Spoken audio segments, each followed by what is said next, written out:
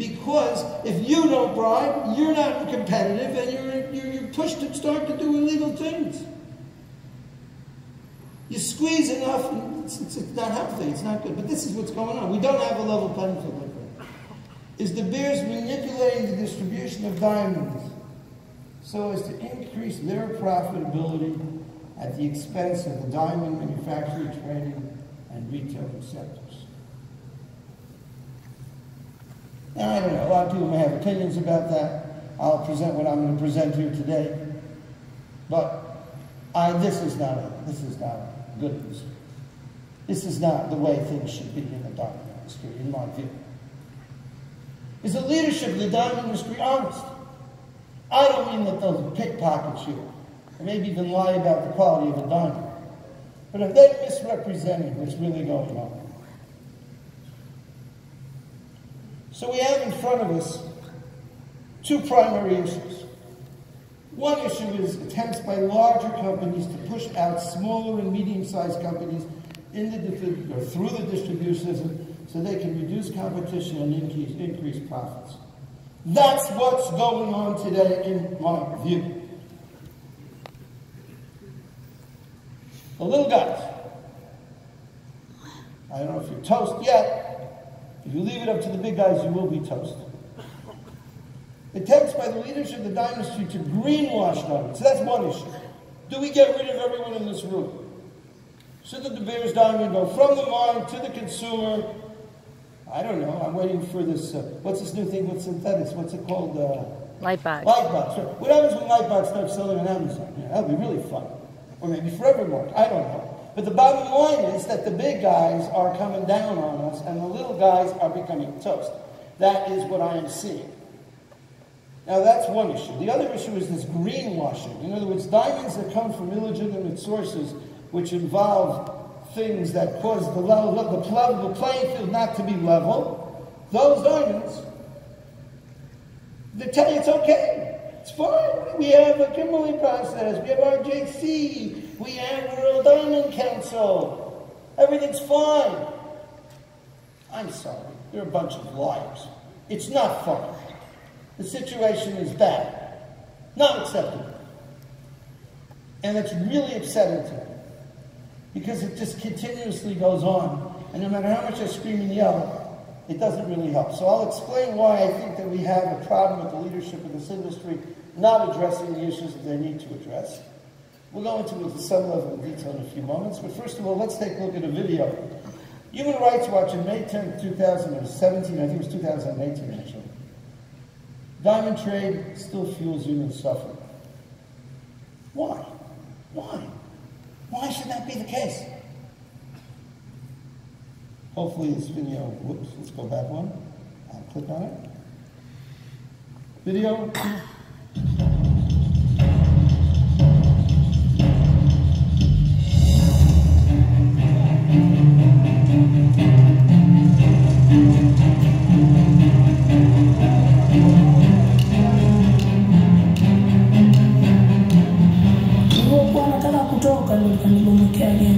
Nikapoteza fahamu, nilipoteza fahamu. Wakaja kuja kunitoa, waliponitoa wakanipeleka chini.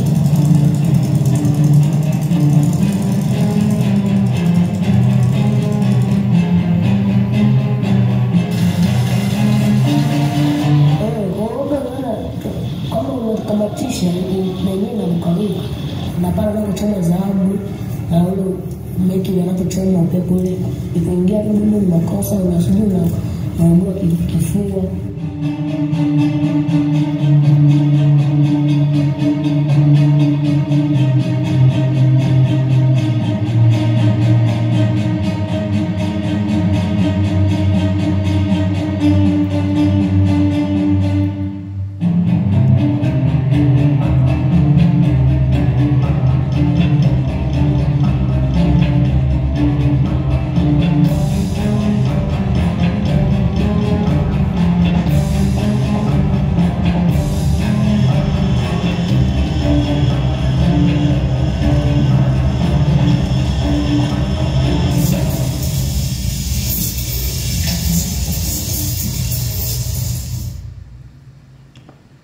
so that could be Human Rights Watch. Maybe they're biased. By the way, this video is recent. It's the last couple of months. So maybe they don't know what they're talking about. Maybe they just make money because they're an NGO and they like to just point out miserable things because this is how they retain their thing. But so now it's Martin Rappaport talking here. I'm making a living. Nothing to do with having to point out the evil stuff. As a matter of fact, when I point it out, I get kicked out of places like the Barat Diamond Bourse. Look at this graph. Look at it, see if it's there. I'm not against the UAE, or particularly I'm not against any flooding. My friends, what the hell is going on? Every year, diamonds go into the UAE. This is 2015. I don't know why we don't have the 2016 data, but it's the same data. For some reason, we pulled the wrong graph in. But look, 5 billion comes in, 7.3 billion goes out. What the hell's going on in the UAE that those rough diamonds become worth more money? There's no mines there. There's no real. How does the rough come in and go up by 48%? How does that happen? How does that work? So I brought this up when I gave a speech in India, which was, I could say, not well received. And the head of the Barat Diamond Bourse, who later actually threw me out of there, Anup jumps up and he says, no. I said, maybe you guys are exporting diamonds to India, which cuts 90% of the world's diamonds, so you're exporting at higher prices so you can keep your profits in Dubai. And I don't care about transfer pricing, frankly. It's the government's problem. It's not my problem. I'm interested in who funds Al-Qaeda. I want to know where the money goes. So no, all the diamonds imported to India are imported at true, fair market prices. I can't believe it. Could someone explain why the diamonds are being imported into UAE at 40% below market prices? What's happening here? The whole world's involved in money laundering. Everybody's busting their chops, filling out forms, checking off endless numbers of boxes. Where does the $2 billion go? What kind of industry, and this is the official Kimberley process numbers, where is the $2 billion going? World Diamond Council, where is the money going? World Federation of Diamond Bourses, where is the money going? RJC, where is the money going? Why the hell can't we know where the money's going? $2 billion a year. Slowly but surely we'll see. I can't get an honest answer. Our ministers being bribed? Where did, what's her name, Isabel dos Santos, how did she become the richest woman in Africa? I am telling you, our diamond industry should be ashamed of itself. And I hate these organizations that consistently pat themselves in the back of how good they are. Where's the $2 billion? And if you can't answer that question, don't sit here and make yourselves fancy, great organizations. You suck. Unacceptable. All right, part of this. India is a great country. I love India, and I have a lot of people that are not against Indians in any way, shape, or form. And you know, it's a big country. The diamond industry people are great there. But they cut 90% of the world's diamonds, and they have no anti-money laundering laws that relate to them. Zero exemption. I'm not blaming anyone here. I blame the industry about Dubai, about UAE, yeah. But in this case, I'm not blaming. I'm saying we have to work together with our Indian companies to make sure that they do implement AML stuff. It's no excuse. 90% of the world's diamonds are coming through without any AML or CTF. We Americans are going down there and buying diamonds. Yeah. Are those diamonds coming from Zimbabwe? They're coming from the Congo? They're coming from Angola? Where are they coming from? No idea. I'm telling you, no idea. All they do is Kimberley process the goods, and the Kimberley process doesn't look at human rights abuses, doesn't look at anti-money laundering, doesn't look at counter-terrorist funding. We're not doing anything. Okay, Rappaport's advocating. How many years have I been doing this at the show? 20 years? But I'm saying to you, we're getting to the point now where there's so much more controls, so much more knowledge. We are probably a big, big hole in how we are dealing with our product. I don't even know. I worry. I said to my son Israel, why am I creating Rapaport? Why am I creating better ways to trade diamonds? Is that to sell more of these blood diamonds from unknown sources? We must know where our diamonds come from, everybody. We must know. We must. So I'm encouraging us not to fight against our Indian friends. No. They're our family. They're our brothers. They're our sisters. We are one with India. Don't get me wrong here. But we must work together to encourage the government of India, in fact, to implement AML and CTL obligations and monitoring and compliance on the entire Indian industry. India is a huge hole in terms of what's happening. And here's another funny fact. Okay, so we got $2 billion cooking up in Dubai all the time. Now we got another interesting story. According to Debeers announcements, official data, there's an extra $3.13 billion of diamonds floating around beyond the Kimberley process. And all these guys, oh, don't worry, everything's fine with diamonds. They're a bunch of liars. Additionally, maybe Debeers' numbers are wrong. Maybe instead of $3 billion, it's only $2 billion. Do you know what it takes to blow up a World Trade Center? I'm serious. Where is this money going? We're buying the goods. We're putting them in our jewelry stores. It's us. We're giving the money for these things. Where is the money going? It's not just that you have to know where your diamonds come from. You have to know where your money is going. I don't know that we're not feeding terrorist organizations. I think we are. And now our industry needs to get off our butt and really relate to these things by having relationships, by going in deeper with our suppliers, by knowing what's going on.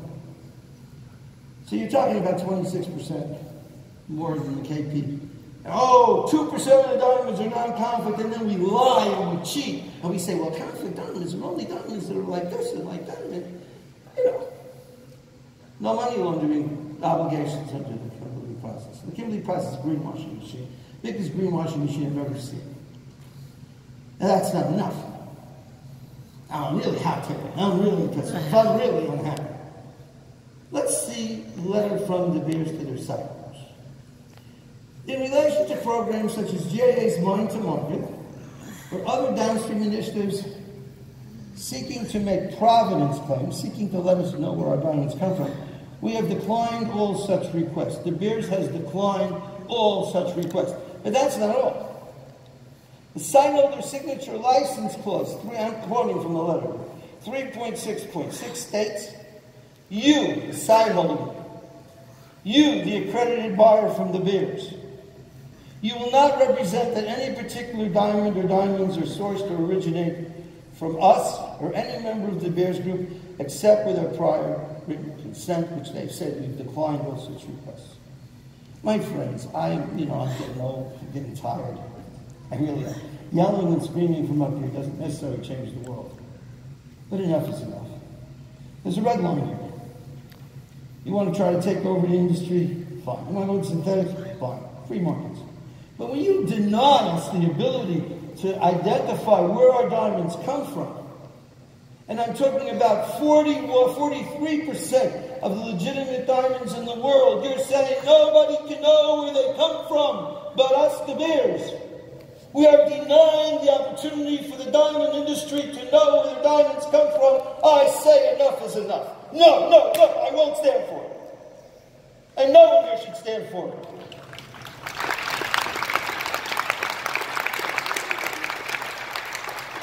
So yeah, Debeers sales in 2016, 5.3 billion. KP was 12.27 billion. I'm talking about legitimate diamonds here. 43%. How are we supposed to know where our diamonds come from? So look, let's face the reality. Debeers is proactively destroying transparency and making source certification impossible. And yet they parade around you like good guys. They're not good guys. This is the mother of evil. To say that when you buy a diamond from Debeers, you can't tell anybody where it came from, so now 43% of the diamonds are opaque? No. Debeers is using their dominant rough diamond market power to control the distribution of legitimate polished diamonds by denying independent third-party source certification of polished diamonds. They're saying no. You want to know if a diamond's kosher? Come to me. No one else can tell you if 43% of the world's diamonds are okay. Wow, unbelievable. It's not chutzpah, it's beyond chutzpah. And we don't know this. We make believe we don't know. And the leadership of the diamond street, where the hell are you? Shut! Shut! Shut! Now, it should be clear that source certification is the key to our future, so that we can run a legitimate diamond industry. We can live in a legitimate diamond industry. We can sell diamonds with an amount of confidence about what's going on. But I still say go to Africa, go to Surat, go out there. Every one of you Jews, get out there so that, take a vacation if you have to in India. Go to Surat, go to Sierra Leone. Go and touch and feel and build relationships with people who are on the supply side. Go far and deep into the rest of the world. Stop sitting here like ducks to be shot. Because let me tell you something, guys. If you just sit here and rely on the Debeers, you're going to be out of business. Number of jewelers are going to keep declining because they will take over the distribution. But I'll deal with those issues. But I want to talk about source certification. Who needs it? Everybody needs to know where diamonds come from. Government regulations. OFAC, FinCEN, Patriot Act, OECD, corporate responsibility. If you're on the board of, say, Signet, and you're in some kind of a blockchain agreement with Debeers, and Debeers is doing the kind of stuff they shouldn't do, expect an antitrust investigation. Expect it, because I will make sure it happens. So, corporate responsibility. Brand threat. You're selling diamonds that come from I don't know where. Socially conscious consumers. Ethical competition. My diamonds are better than your diamonds because I know where they came from. Synthetics and treatments. We don't know what's known. We don't know where diamonds come from. We don't even know if they're diamonds. Bank regulations, law enforcement. All of this dances around the same circle of source certification. So why am I so bent out of shape today? I'm bent out of shape because my source certification capabilities are now cut off by the Debeers. They want to use that to control the distribution of legitimate diamonds. No. But source certification is the way that we have to go. But I'm telling you, everybody's got to participate in this. We have to investigate our suppliers. Not just the guy in India. Go to Africa, go to Surat, go to the sources. Let's get into this business, not just to sell, but the buy side. If we buy better, that's how we make money, everybody. Think about what we can do as jewelers, even small. We will try at Rappaport to make trips to do whatever we can to encourage better relationships. Better relationships between the supply side and the demand side of the equation. So source certification and transparency, Rappaport is working on, what we're going to work on is something very simple. The mine invoice, assuming the mine is RJC certified, and I don't even mind if Debeers says it comes from one of 6 mines or 7 mines, as long as all of the components are kosher, the end thing is kosher. So if you got 7 mines or Debeers, it's okay, as long as all the mines are RJC. But I got to see an invoice. I got to see an invoice from a mining company that's legitimate that says there's a 10 carat, a 5 carat, a 3 carat, a 2 carat, and that every one of those stones gets tracked through the factory. Because the factories have software that monitors diamonds so that the people shouldn't steal them. Very sophisticated software. Syringe machines doing graphs of what the diamond is. Workstations. We'll have Rappaport people go into a factory and say, workstation 14, we looked at your software, there's supposed to be a half carat working here, show me the stone. We're modeling it after kosher certification. And then, of course, get to the GI grading report. Or it could be an IGI, or it could be another grading report. It could be an IIDG. We're not against the Debeers. Anything good that they do. Now, when you get that grading report, you know you can match the diamond to the grading report. So if you can go from the rough invoice to the grading report, Rappaport can say, we will give you a source certificate for this GIA number 1234. Now the diamond can trade hands a million times. Who cares? So this idea of being able to create, and we're going to do this in Latin. We're going to get little green stars. I don't know, little green, I got to ask myself. This diamond, we know where it came from. We got all the data. This is a very important part of our future as a diamond industry, being able to authenticate where our diamonds are coming from, and even authenticate that they are diamonds.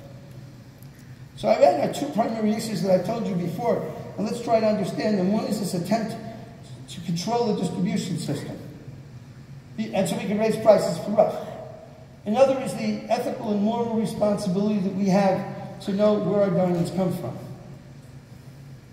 This guy, Dana Shore is an interesting guy. He was very Trumpian, Rappaportian, big pain in the ass for everybody.